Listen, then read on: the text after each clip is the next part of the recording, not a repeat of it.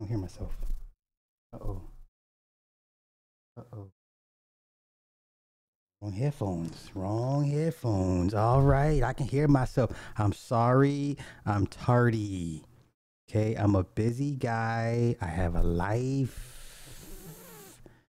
Got this wife. I got stuff, gym and consultations and stuff. So please forgive me. Bear with me, y'all. It's a lot. I do a lot of stuff. So let's get right into it. I'm not even gonna waste y'all time. I am Q Zakiba. The highlights. Esoteric, hey. Corlock, hey. Macbone, Lord Vel. All right, all right, all right. Hot, yeah, man. Listen, man. White man, white man. He's like he likes me. He's like, I like you, Sly. I like you. I'm like, oh, okay, thanks. So let me get into this real quick. Overall, if I had, okay, it's two things I want to base this talk about this series. So we have the season finale. I felt was underwhelming and rushed. Okay, you know how we got mad at that last episode of Power, that last season of Power with Ghost, and we felt they rushed it because they only had a 6-episode slot and they just trying to cram everything in.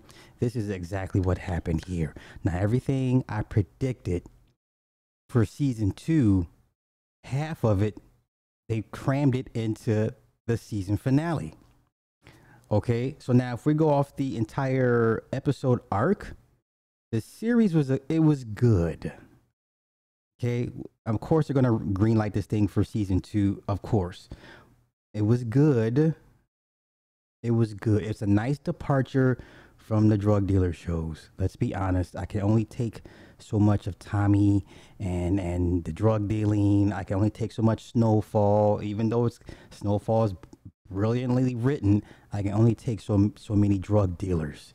Okay, so this was a nice departure from the drug dealing urban shows that we've been inundated with for the last 6 to 7 years. Okay, so that alone is why you should watch the Bel-Air, for just a change of pace.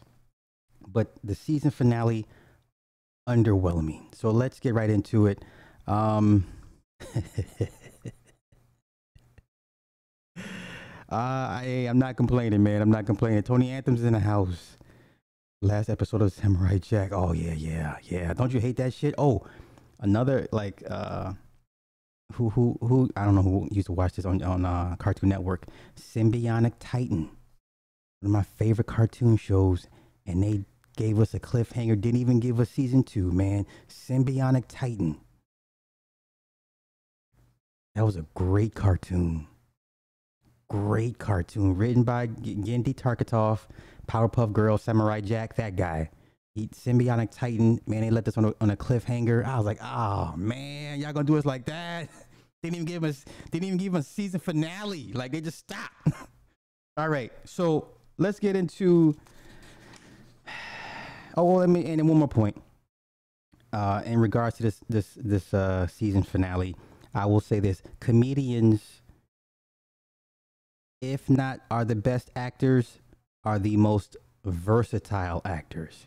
Comedians, if they're not the best actors, they are the most versatile. And you'll see why when they introduce Will's father. Now, everything I thought they're going to wait till season 2 to bring Lou in. Sure enough, Lou shows up. I was like, oh, come on. All right, so let's go. Let us go into it.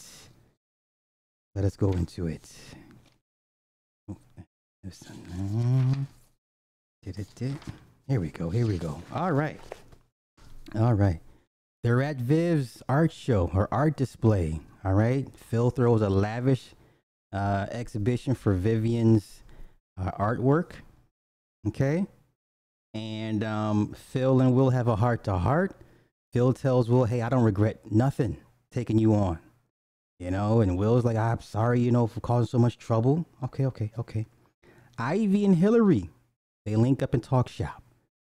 Jazz and Ivy they end up flirting somehow in front of Hillary. Jazz shakes her hand and does the Ray Charles with the wrist. He grabs her wrist, and Hillary's like, right? Carlton, I think it's probably one of the more poignant, um, the poignant scenes. Carlton is looking at a picture of Will with his crown, with the crown on. Okay? Ashley walks up and asks, "Are you jealous?" He says, "No, I just don't, I don't understand what it's about." Ashley says, "You should have watched the throne more closely." That was brilliant. No, she says, "You should have watched the throne a little closer." It was brilliant. Brilliant. And then Carlton just sat there, thought about the shit like, yeah, you should have, nigga. The keys were in your hand. Okay. So then Phil meets his frat brothers. Phil says he's spending more time with his family. Lisa is still mad at Will. Jazz tells Will to tell Lisa how he really feels. Will then tells Lisa he loves her. She then is about to return the same sentiment, but then she runs off. The next morning, Jazz and Hillary are in bed together. She's racking up Phil's credit card bills, living at the hotel because Dad still doesn't know that Hillary is broke and that Hillary owes Kylo 50 grand. Okay? Jazz tells Hillary to look at Ivy as a partner and not a lifeline. Because Hillary's always like, can we collab? Can we collab? Can we collab? Right? Will knows that Jazz and Hillary are together because he calls both of their phones, and Jazz is like, Hillary's not here. He's like, man, I know she's right there. I know she's right there. I saw you at the soiree. So then Will ask Hillary for help with Lisa. All right. Phil makes father and son time with Carlton at the racetrack. Ashley then tells Carlton and Will that Jeffrey's stuff is gone, and then the kids begin to suspect that Phil fired Jeffrey. Jeffrey's coming back. I told y'all, season 2, he's coming back. He's too integral of a part. He's too major of a character to just be written off so hastily. All right. Reed, played by Michael Ealy, the swarmy art connoisseur that kind of put Hillary on. Reed and Viv meet up. She thanks Reed for helping her get the fellowship award. She wants to work with Reed to help him discover up and coming artists. Okay. Reed asks, well, what about your husband? She tells Reed her and Phil have worked past their issues. Boy, I tell you, women ain't shit. Lisa agrees to meet with Will. Lou shows up. Ding dong. Wait, so the scene goes, you see a car pull out of the gate, and then you see a blacked out Corolla pull into the gate. And then it's fucking Lou. Lou, played by Marlon Wayans. Now you think this would sound bad, but no, this was a great cast. This was a great casting. Okay? Marlon Wayans put his foot into this role of Lou. I felt Lou. Okay? We're going to get into it. Lou shows up to the house. Lou says Jeffrey said Will wanted to see him. Lou got out of prison 3 years prior. He didn't want Will to see him in prison. Jeffrey told Lou that Will needs him. Lou says he's a changed man. Same Lou arc, played by Ben Vereen on the comedy. Okay. Phil. Uncle Phil was Lou's attorney. Phil was Lou's attorney. Carlton breaks into Phil's office and opens the report and grabs the report on Lou. Carlton tells Will that Lou came by. So Lou and Phil are nose to nose. He says, come back later. He says, all right. So he's channeling that West Philly, right? So Marlon is spot on with the West Philly thing, right? Carlton gives Will the report. Will confronts Phil and Viv. Phil tells Will Lou conned an old man. He conned and beat an old man out of money. Vivian wants Jeffrey back. She says, I didn't agree to that. So Jeffrey's coming back next season. Okay. Here's Lou's backstory. Lou's father was a gangster. He was killed in jail. Lou's mom died at the age of 19. Lou had a prior for stealing a car when he caught his second case, which compounded his time, which is why he served so much time, because he had a prior from stealing a vehicle theft. Okay. Lou didn't have a second chance, and his mom cut him off. Okay. Phil begins to describe Lou as manipulative and volatile. Okay. Will then calls Vi and says Lou's in town. He asks Vi, why didn't she tell him he was in prison since the age of 4? Will wants to talk to him. Okay. Will wants to talk to Lou. All right. Hillary gives Ivy photo shoot tips and pointers. Hillary then lends her services to Ivy and convinces Ivy to buy out Kylo, the social media house, thus freeing up Hillary out of her contract, her debt, her kill fee to Kylo. That's smart, okay? So then Lou shows up. He shows back up. And then Viv tells Lou, act like father of the year. She doesn't mince words with him. She says, if you hurt that boy, do whatever, I will kick your ass out of my house myself. And he's like, yeah, you still got the West Philly in you, right? Because they're all from West Philly. They all grew up pretty much together, except Phil, all right? Will and Lou talk. Now, this exchange, I would say, not as powerful as the one exchange in the comedy between Will and Lou, played by Ben Vereen. That trumps. I don't think you can't touch that. You know, the whole "how come you don't want me, man?" Like that was you can't. That was perfect, right? Like if you were a child who wanted to know why your father did, you felt that scene. You know, if you didn't have a father in your life and you was like, man, how come you don't want me, man? How come you don't want me? You felt that shit. Even if you had a daddy, I was like, oh shit. Okay. So this exchange here was good, but not great. All right. Good, but not great. So Will and Lou talk. Lou tells Will he didn't want him to see him in prison locked up because, and then Will says, well, what about what I needed? It messed with his head thinking he was with another family or he was dead. Lou then begins to tell Will seeing his own dad locked up, broken, and cold like a shell of himself. He said every month visiting his father, it was worse. Lou said he didn't want that for Will. He deserved better. It's a fair point. It's a fair point, right? I'm like, okay, Lou, okay. But let me just say this. The hype over this is bullshit, right? Like all this drama, how they written this out for Lou, it's bullshit. It's not even like how they made it out to be, y'all. You watch the episode, you be like, that's it. So he was in prison for 10 years. He got out 3 years ago. He's been hustling and trying to get on his feet. I don't know, what man wants to not be around his kid while he's not on his feet.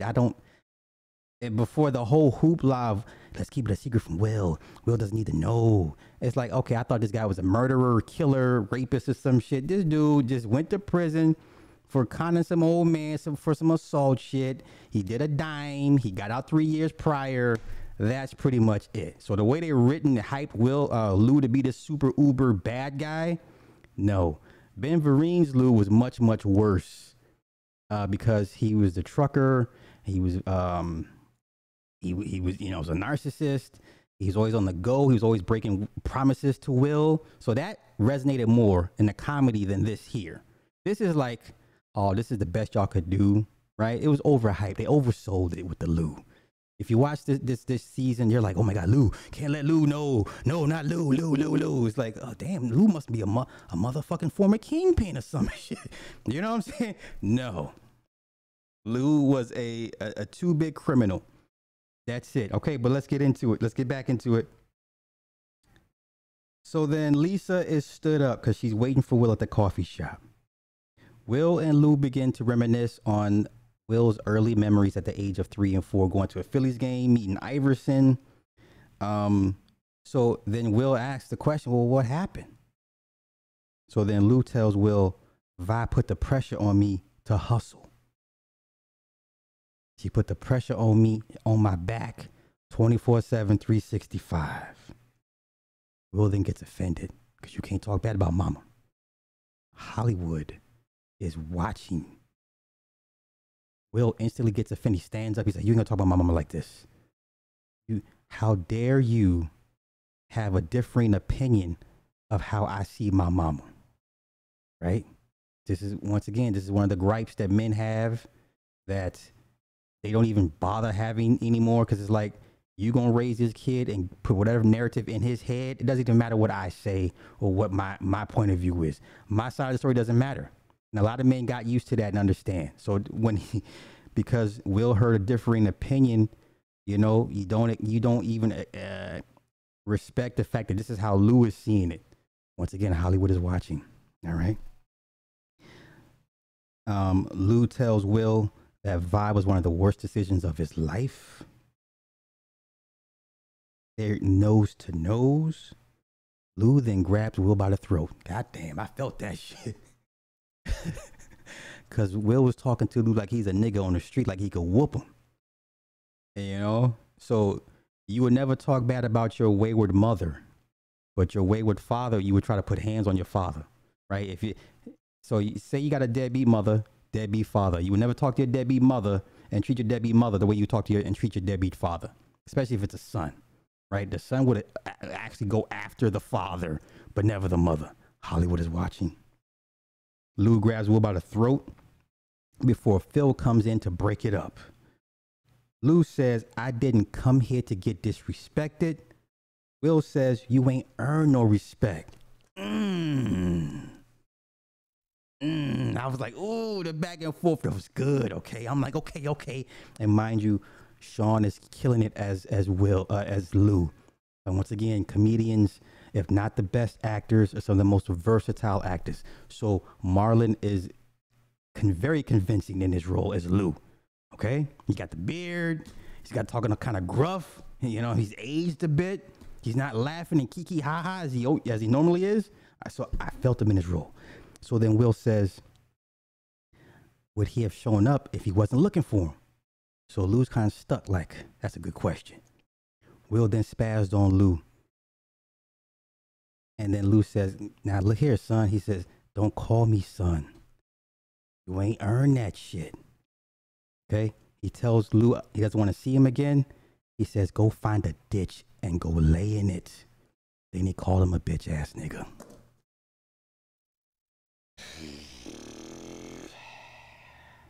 Called his daddy he ain't seen in 10 years a bitch ass nigga. You would never call your deadbeat mother I don't know, a bitch ass bitch. You know what I'm saying? No son, no child would ever talk to their deadbeat mama the way they would talk to their deadbeat father. Hollywood is watching. Lou says he came to make things right with Will. Lou then leaves. Will is angry with Phil and Viv. He says they abandoned him and Vi because everyone's still mad internally, secretly, because of everyone's kind of still low key jealous of Vi's and Phil's success. Sound familiar? Right? Jeffrey is the only one that has access to the car that Will took. So mind you, the 17-year-old kid, he's upset. He takes one of their cars with two duffel bags and goes to run off. Like, bruh, the car that you're in is their car, is their vehicle. Where are you gonna go? You don't have any gas money. Where are you gonna go? Right? And so they're trying to find him, locate him. Jeffrey is the only one that has the voice activated GPS on their vehicles. Okay.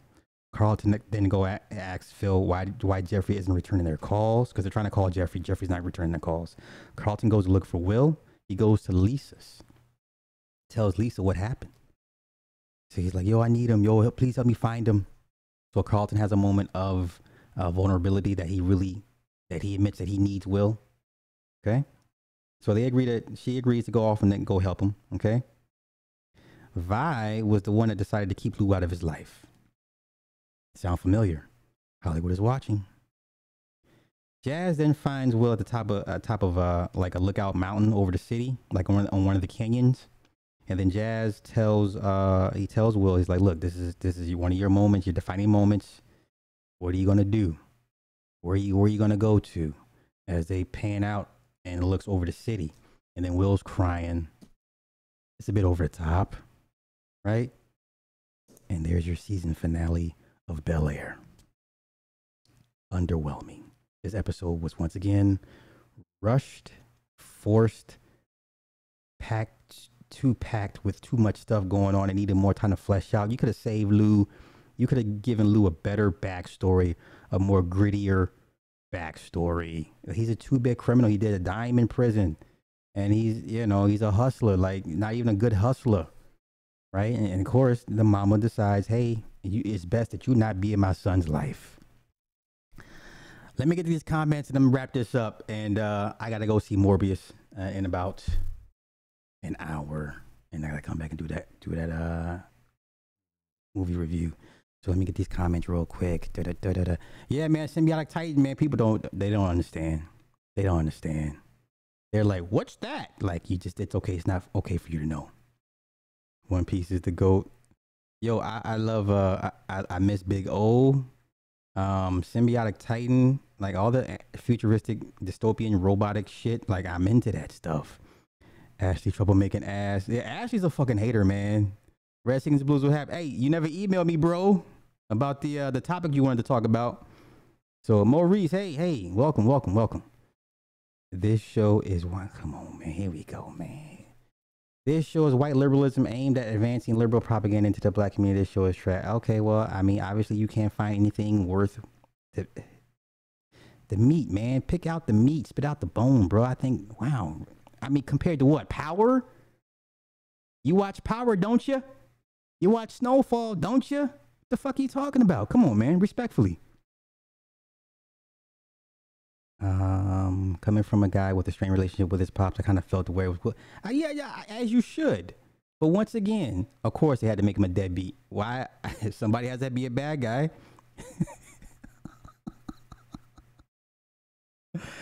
Listen, they had a lot to get done in this season. I get it. You know, hopefully the network gives them more episodes to play with, and hopefully these characters are fleshed out a little bit more. But I think they ruined a really good chance with Lou. You know what I'm saying? Once you watch the episode, you have to watch. I would say watch this season, because the way they hyped Lou up, Lou was like he was like Thanos, man, and then he shows up and he's like Ultron or something. She's like, come on, this was. And you had us all hyped this whole season about Lou. Yeah, 7. Yeah, 7 sounds about right. Okay, 6.5. 6.5. No, rate 8 out of 10. Shit. Okay, I guess we watch a different series. I'm not giving that shit no damn 8. But I mean, hey, you know, it's all good though. It's all good. It's all good. Hey, stranger. Simply because it's characters I relate to, which is a very hard thing to. Right, like I said, I like the idea of a grounded reality. I think what I would like to see is more former comedies get rebooted into grounded realities, right? Could you imagine what's up? I don't know. Could you imagine what's the TV show? Eddie Winslow and the Daddy. Could you imagine that in like Chicago as a grounded reality? What's the TV show, y'all? Family Matters. You know, could you imagine a grounded reality-based Family Matters? I would tune in for that. Daddy is a fucking cop in Chicago. Can you imagine a grounded, realistic Urkel? Like, you know what I'm saying? He'd be like some manosphere motherfucker on the internet. You know what I'm saying? Yeah, like, I want to see more former comedies get grounded into rebooted realities. I would love it. I think it's a wave. I think Hollywood has an opportunity here to jump on this. Extend the IP. You know what I'm saying? So, yeah.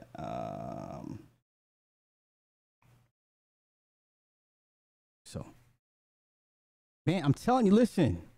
Think about all your comedies that we watched growing up. and then put that in like a really grounded reality, like in today's terms, like it would be epic.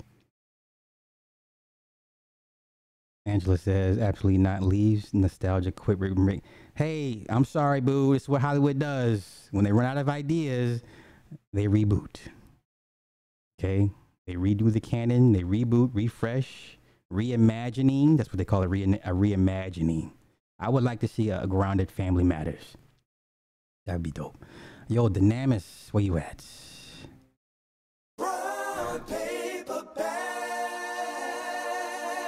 Wait, I think they did Jeffrey like that. So if off screen, if the actor asks for more money, studio can leverage, make him off screen or write him out. They normally don't get funky until after the numbers come out. So they already had him planned for so many episodes. Like, 'cause if you go into the IMDb and look up all the cast, everyone's listed for so many episodes. So he was already going to be in like only 5 or 6 episodes, but definitely he's coming back for season 2. Like, you know, so I hope they explore his backstory, his upbringing, you know, his issue with his son that he abandoned. That would be a nice little touch, you know, because in the comedy we got a little bit of Jeffrey's backstory. He was a former Olympic athlete that failed at the Olympics or some shit. You know what I'm saying? So yeah, give Jeffrey, flesh out his character some more, definitely. But I think Lou was a wasted opportunity. Lou was a wasted opportunity. He could have been a recurring bad guy. You know what I'm saying? With some real grit and bite. But I think they wasted that character. But once again, played flawlessly by Marlon Wayans. So shout out to Marlon Wayans. I'm gonna get out of here. Y'all have a good one. Peace.